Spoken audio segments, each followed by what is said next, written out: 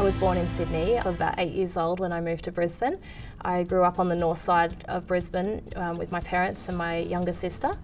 I was schooled at a local state school and then went to university in Brisbane. As a child, I grew up in Brisbane, on the south side of Brisbane. I've been here my whole life. I've loved woodwork at school. That's probably one of the reasons I got into this industry and started carpentry as well. I just loved starting with nothing and building from that into something. Aaron and I met on an online dating application, and my first question to him was, "What do you do?" And he wrote back, "I'm a carpenter," and I said, "Oh, is it your own business or do you work for someone?" And he wrote back, "I have my own business," but at that stage he literally just registered the company name and that's all it was doing. One day with a couple of my mates and talking to them while we're out there and said, I really want to meet a girl that has these passions, the same as me. Property, business, invest in property, not crazy. Within probably a few weeks after that, Lauren and I met up and she was that exact same person.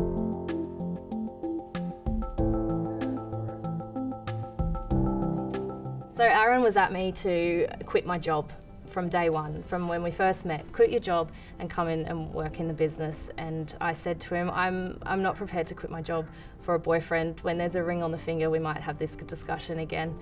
And fast forward, we got the business coach, fast forward and probably about 6 months, and when Aaron got down on one knee, it was with the question, will you now come and work in the business full time? Well, of course I said yes, but I had to clarify, are you asking me to marry you or are you just asking for a business partner? Then he asked the will you marry me question.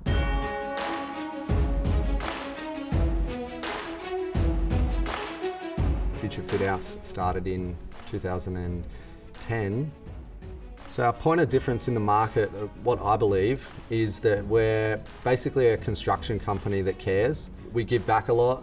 Through the initiative called Buy One, Give One, literally for every new inquiry, whenever the phone rings with a new client, we're giving back. For every fee proposal sent, we give back. For every project started and completed, we're giving back. So we love the fact that we can give back. When we first started the company, we had a house on the south side and we started with a laptop in the kitchen.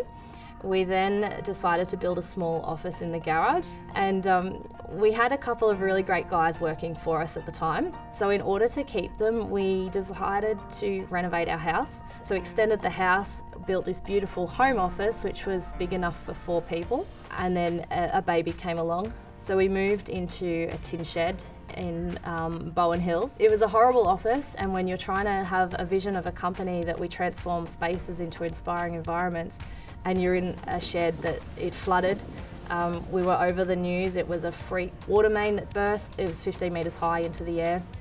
So walking through an office that was ankle deep with water, and we knew in order to attract a world-class team, we had to do something about our space. Are you going to do team exercise? Yes. Come on, guys. And we ended up holding a careers night in our old office, a room full of about 15 people, and we said to them, this isn't our office, this is just a temporary office. We have a dream office, it's being built as we speak, and it's a Google-inspired fit-out. We didn't have the dream office, we didn't have the dream fit-out, but we were trying to sell people the dream of what we wanted the company to be. It worked. We had a few people buy into it who are still with us today. And about a year later, we managed to secure our now dream office. 3, 2,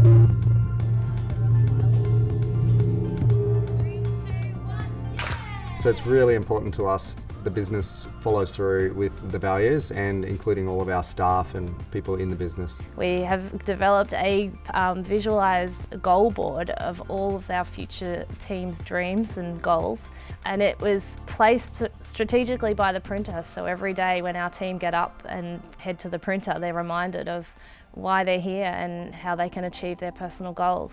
Some of the goals people have achieved already to date: booking holidays to Fiji, writing a book, getting a new car. Myself and Lauren, we've booked our holiday for the next sort of 12 months.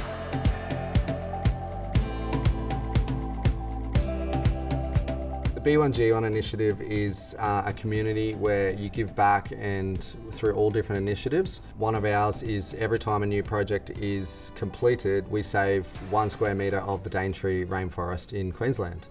And another one is every time a new inquiry comes in, we give back 1 brick to help build a school in Kenya.